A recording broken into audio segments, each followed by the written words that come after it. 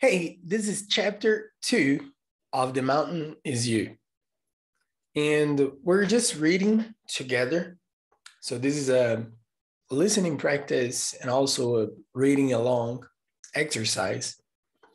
Chapter 2 is quite long, and our plan is to read through the entire chapter. Not sure if we're going to make it. We might split it in two, depending on how it goes and the length of the video. But even if we split it in two, we'll get part 1, part 2. If we don't, it's going to be a straight video, just a one video, chapter 2. So let's go. There is no such thing as self-sabotage. When you habituate yourself to the things that move your life forward, you call them skills. When they hold you back in life, you call them self-sabotage. When are both essentially the same function?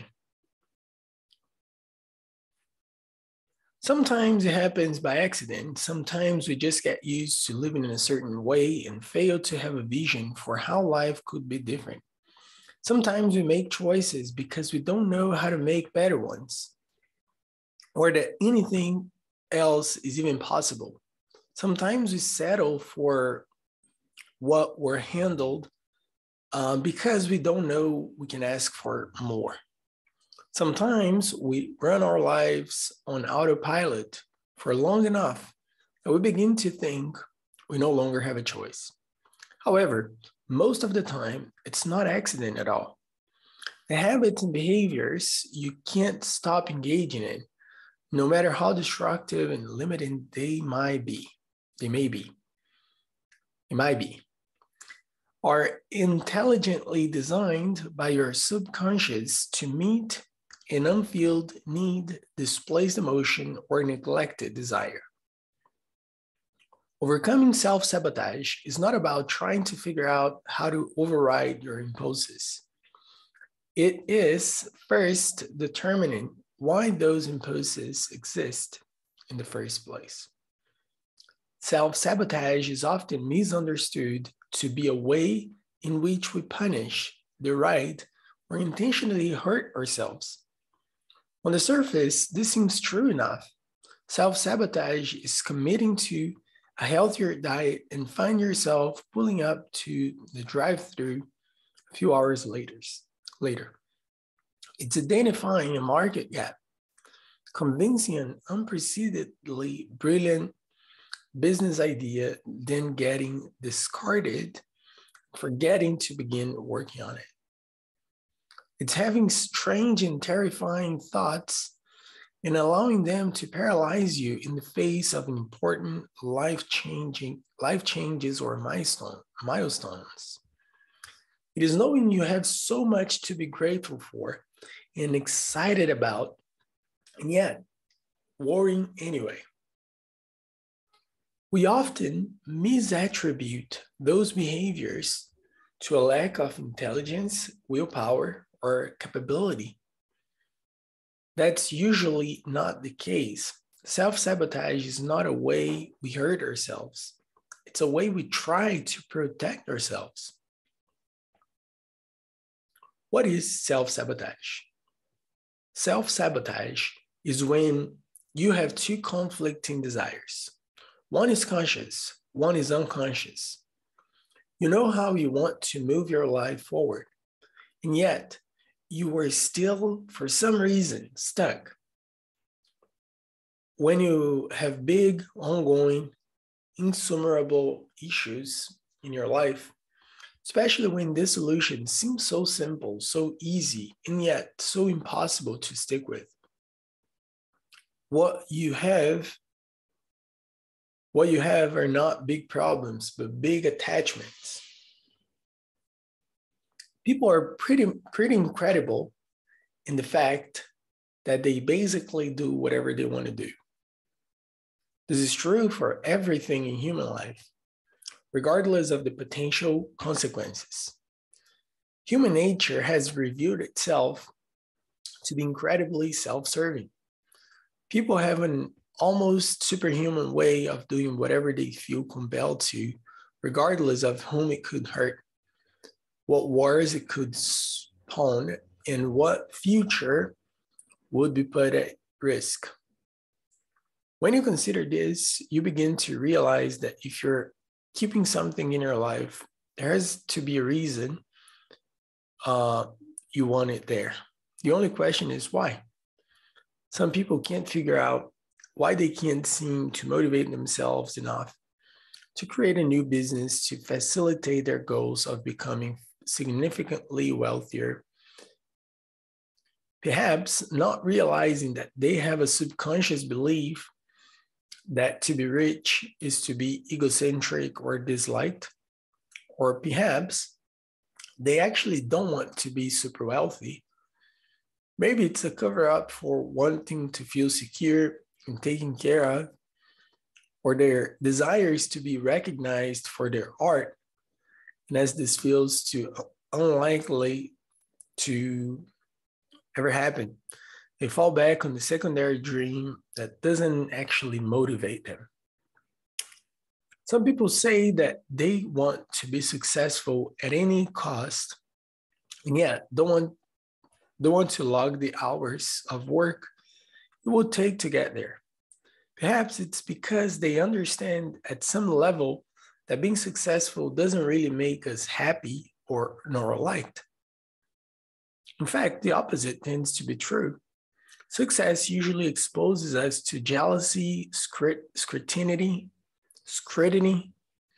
Successful people are not loved in the way that we imagined they would be.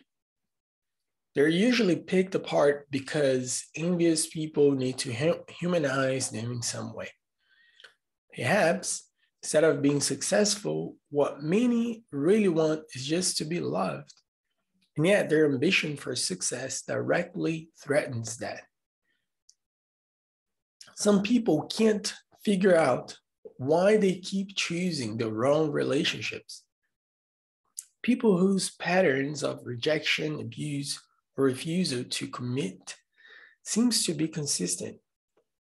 Perhaps they don't realize that they are actually recreating the relationship dynamics they experienced when they were young because they associate love with loss and abandonment. Perhaps they want to recreate family relationships in which they felt helpless, but to live them again as an adult, where they can help the addict, the liar, or the broken person. When it comes to self-sabotaging behaviors, you have to understand that sometimes it's easy to get attached to having problems. Being successful can be less liked. Being successful can make you less liked. Finding love can make you more vulnerable. Making yourself less attractive can guard you. Playing small allows you to avoid scrutiny. Procrastinating puts you back in the place of comfort.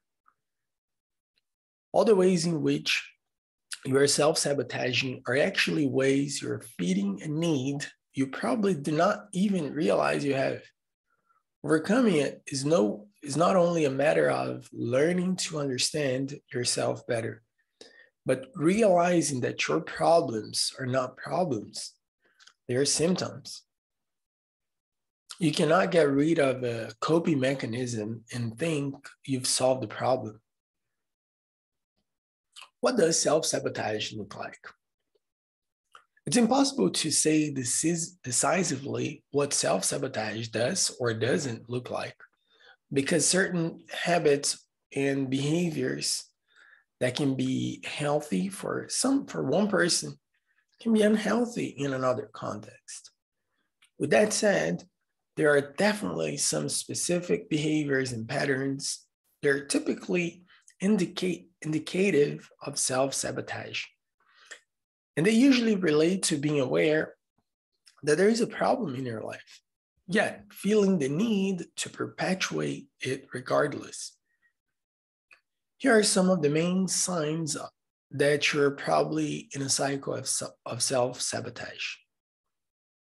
Resistance. Resistance is what happens when you have a new project that we need to work on and simply can't bring ourselves to do it. It's when we get into a great new relationship and then keep bailing on plans. It's when we get an amazing idea for our business and then feel tension and anger when it comes to sit down and actually get to work. We often feel resistance in the face of what's going right in our lives, not what's going wrong. When we have a problem to solve, resistance is usually nowhere to be found. But when we have something to enjoy, create, or build, we are tapping into a part of ourselves that is trying to thrive instead of just survive.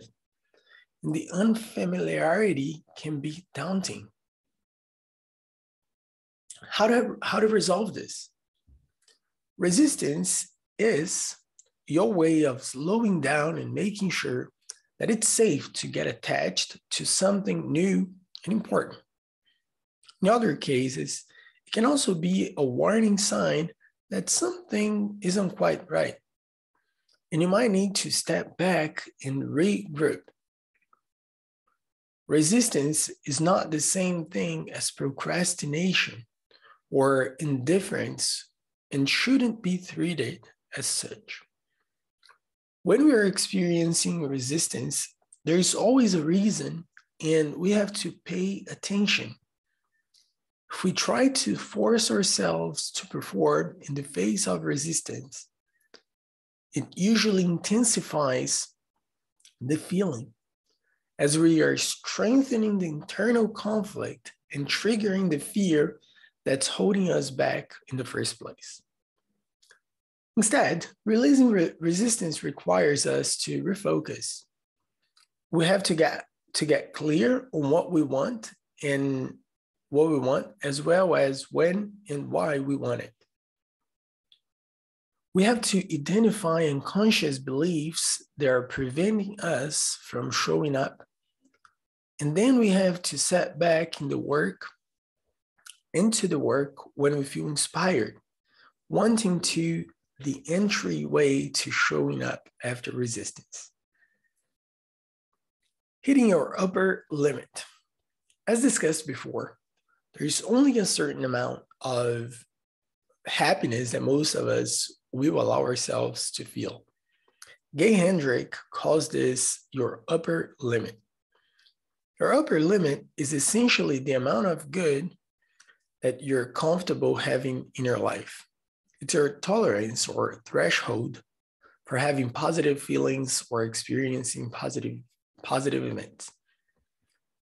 When you begin to surpass your upper limit, you start to unconsciously sabotage what's happening in order to bring yourself back to what is comfortable and familiar.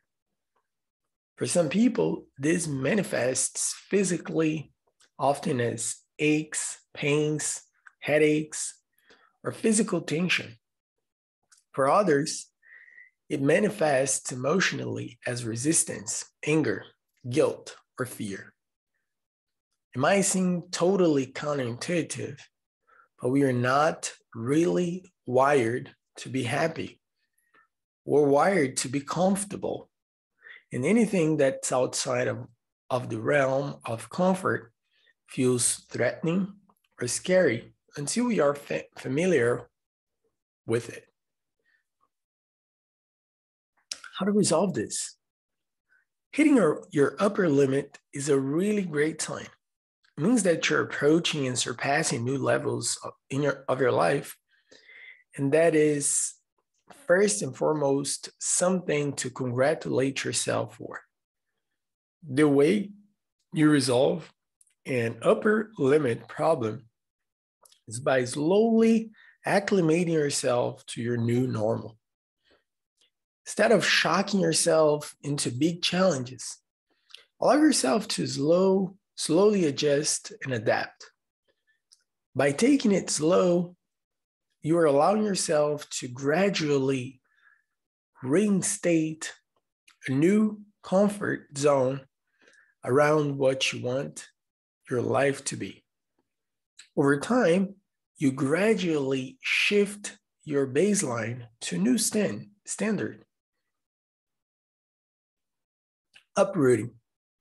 Uprooting happens when someone finds themselves jumping from relationship to relationship or changing their business website again and again, when they really need to focus on confronting relationship issues when they arise or taking care of clients they already have.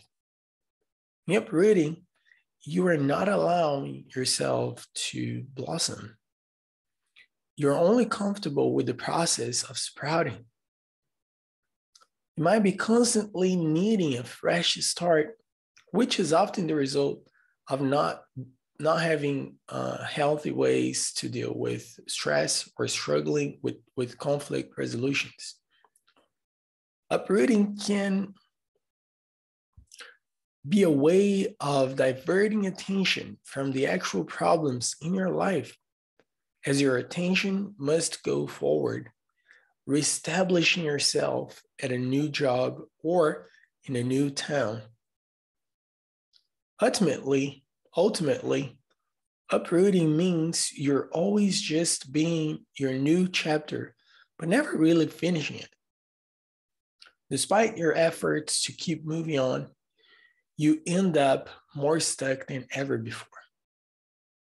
How to resolve this? First, recognize the pattern.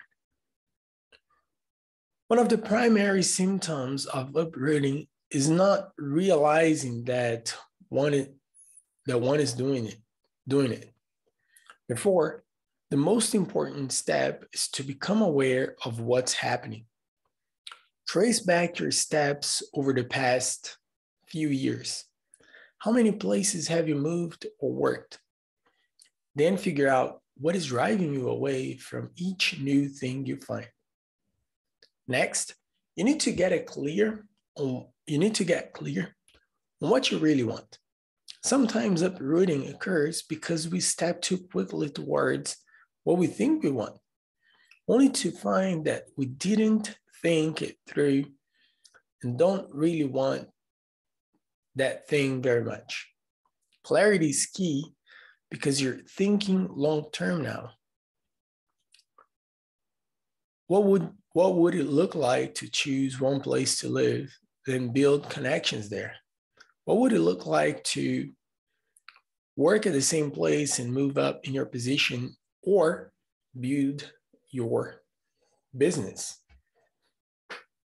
Remember that healing from an uprooting pattern is not about settling for something you don't want, nor is it about staying in an unsafe or unhealthy situation because you don't want to move again. It's about getting clear and determined on what's the right path for you, and then making a plan for how you can thrive, not just survive. When the moment comes that you would typically flee, confront the discomfort and stay where you are. Figure out why you were uncomfortable getting attached to one thing or another, and determine what a healthy attachment would look like for you. Perfectionism, that's a big one.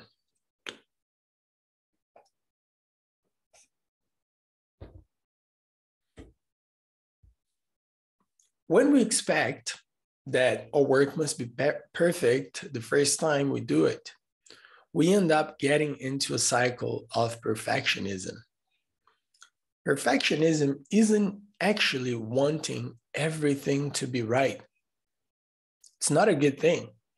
In fact, it is a hindering thing because it sets you up unrealistic expectations about what we are capable of or what the outcomes for our lives could be. Perfectionism holds us back from showing up and trying, or really doing the important work of our lives.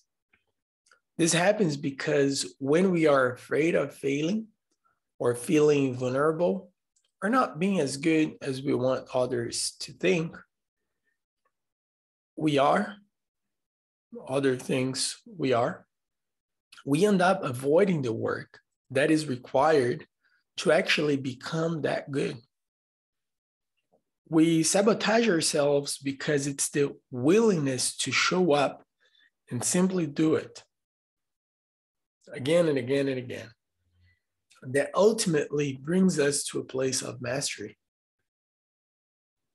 How to resolve this? Don't worry about doing it well, just do it. Don't worry about writing a bestseller, just write. Don't worry about making a Grammy-winning hit, just make music. Don't worry about failing, just keep showing up and trying. At first, all that matters is that you do what you really want to do. From there, you can learn from your mistakes and over time, get to the place where you really want to be. The truth is that we actually do not accomplish great feats when we're anxious about whether or not it will indeed be something impressive and world-changing. We accomplish these sorts of things when we simply show up and allow ourselves to create something meaningful and important to us.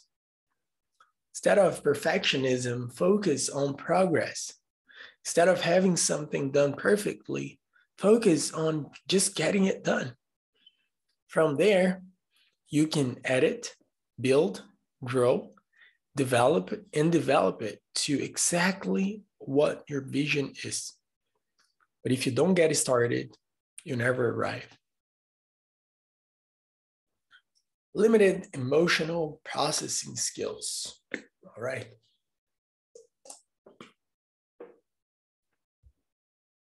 Okay, so try to go for a few more pages, maybe like 10, probably. And we might have a break because chapter 2 goes all the way up to page 60, like almost 70. Limiting emotional processing skills.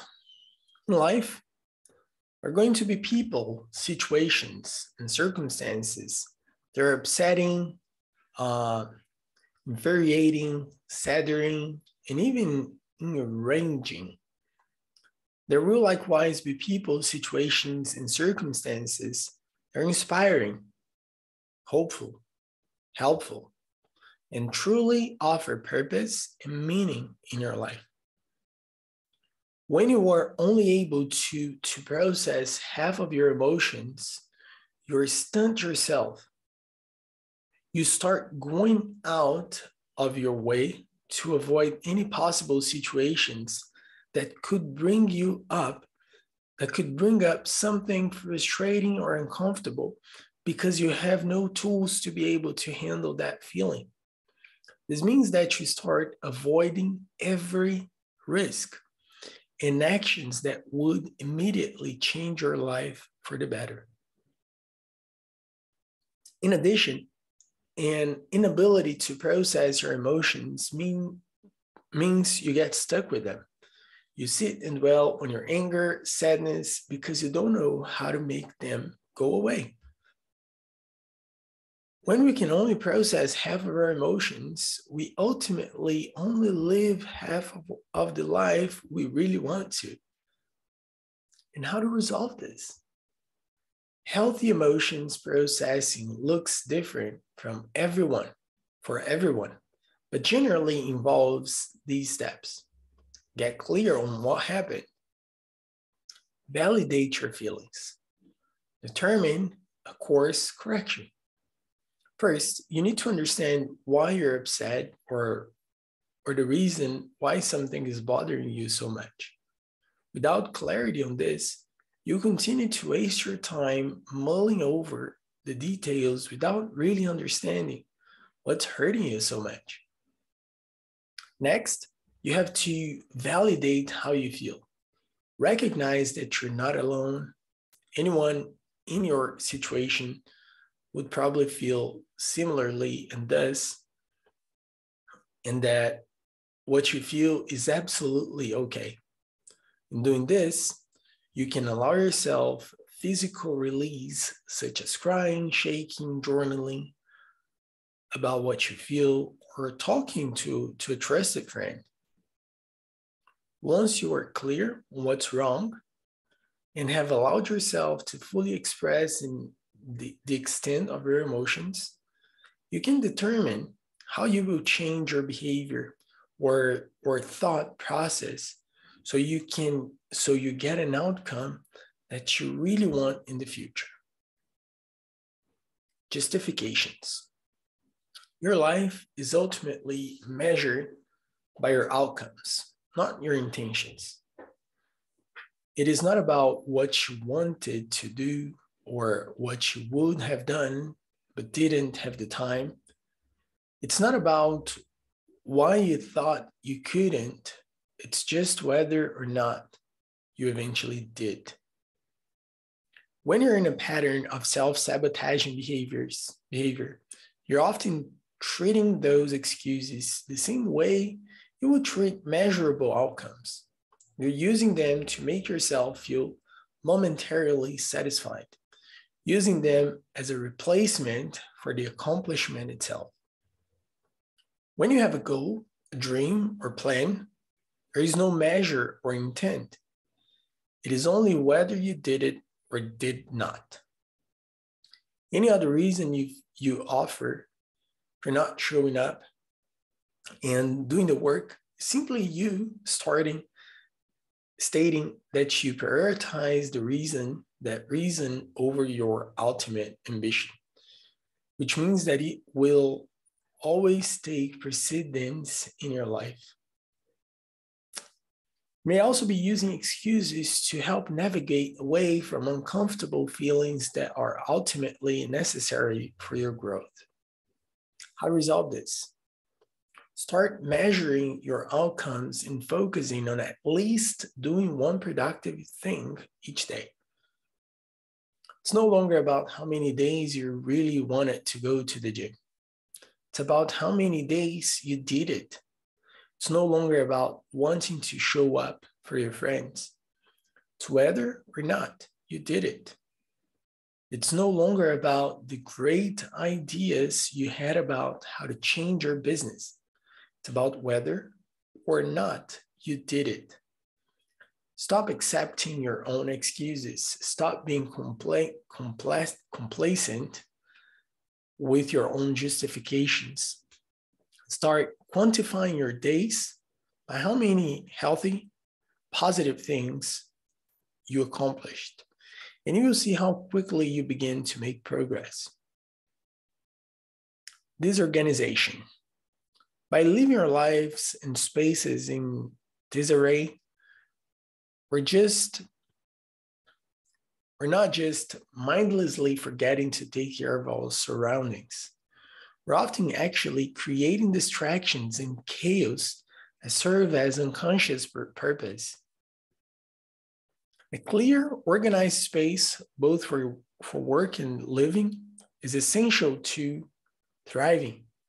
This means a tidy home, clothes that are easy to reach and put together each morning, a clean kitchen, and an organized desk. Paperwork should be filled in one space, your bedroom should be calming, and everything should have a home that it can return to at the end of the day. Without clean lines, we create fewer opportunities for ourselves. Nothing positive, nor beautiful flows from chaos. Deep down, we know this. Often we are self-sabotaging through disorganization. It's because when we feel very clean or organized, we get an uneasy feeling. That uneasy feeling is what we're trying to avoid because it's the recognition that now that everything is in order, we must get to work on doing what we need to do or who we want to become. When we leave our spaces messy, we're always a few tasks or priorities away from stepping out and showing up. How to resolve this? Like anything, you need to start slow and adjust yourself over time. To declutter and reorganize, start with one room, and if that's too much, try one corner, drawer, or closet. Work on that. Not only that, and then implement a routine that maintains the organization. From there, start arranging space so that it works for you, not against you. Put something shooting on your bedside table like a diffuser, or create an organized family calendar in the kitchen so appointments and schedules are visible to others. If you have trouble with the mail being disorganized, create a spot for it to go when it comes in each day. If you have trouble with laundry being disorganized, create a system for it and decide on a day or two that you do the wash and do it in bulk. You must slowly let yourself get used to working at a clean desk, and eventually you will become second nature. You will begin to realize that you also feel so much less stressed and much more in control of your life. It's very hard to show up as the person you want to be when you are surrounded by an environment that makes you feel a person you aren't. Attachment to what you want, to what you don't really want. Water pause. Sometimes your dreams for your life are adopted from other people's references. In other cases, you determine what you want, and then you outgrow your old ambitions. Sometimes we find endlessly to try to force ourselves to want something that we don't really want. And it always leaves us empty because it isn't genuine desire. This is different than lacking motivation or experiencing resistance. Or inability to perform is not based in fear or lack of skill. It is based on inherent knowing that this is not what we want for our lives. And perhaps we're feeling lost or unable to change our path. When you find yourself struggling with something, you have to ask yourself, do I actually want to do this? Do you want the job or just want how the title sounds? Are you in love with the person or you like the idea of the relationship? Are you still holding an outdated idea of what your greatest success would be? And if so, what would it look like to let that go? At the end of the day, self-sabotage sometimes functions to show us that we weren't quite on the right path yet, and that we need to reevaluate to determine what would feel best for our lives, even if that means we disappoint some people or even our younger selves. We do not have to live the rest of our lives trying to achieve some measure of success we thought was ideal when we were too young to understand who we were, who we even were. Our only responsibility is to make decisions for the person we have become. How to resolve this?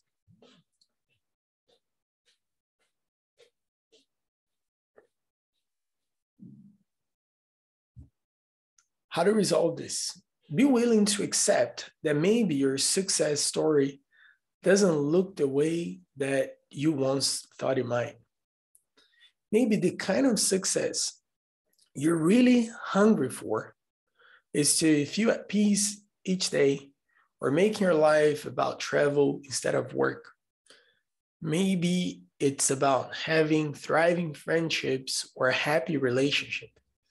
Maybe the business you got into 10 years ago isn't the business you want to be in forever. Maybe the work you thought you'd love isn't coming as naturally to you as you'd hoped. When we let go of what isn't right for us, we create space to discover what is. However, doing so requires the tremendous courage to put our pride aside and see things from what they really are. Judging others. We all know that gossiping or judging other people's lives and choices is not a healthy or positive way to connect with other people. However, it does far more damage than we realize, and it sets up barriers to our own success. If we feel bad about not being as successful as another person, we might try to find something negative about them to make ourselves feel better. If we do that every time we come across a person who's more successful than we are, we begin to associate that level of success with being disliked. When it comes time for us to take actions to move our lives forward, we're going to resist doing it, because becoming more successful will create a breach in our self-concept. In other cases, you might have heard people who grew up around villainizing others who had money. They might have said things like, "Oh, rich people are the worst." Maybe they chalked all wealthy people up to being morally corrupt. Sweeping characterization sealed itself in your subconscious, and how you find yourself sabotaging your own attempts to become financially healthy because you associate it with guilt and being disliked. When we set up judgments for others, they become rules that we have to play by too. By judging others for what we don't have, or because we envy them, we sabotage our own lives far more than we ever really hurt anybody else. How to resolve this? Many people say that you have to love yourself first before you can love others. But really, if you learn to love others, you will learn to love yourself. Practice non-judgment through non-assumption instead of reaching a conclusion about a person based on the limited information you have about them. Consider that you're not seeing the whole picture and don't know the whole story. When you are more compassionate about other people's lives, you become more compassionate about your own.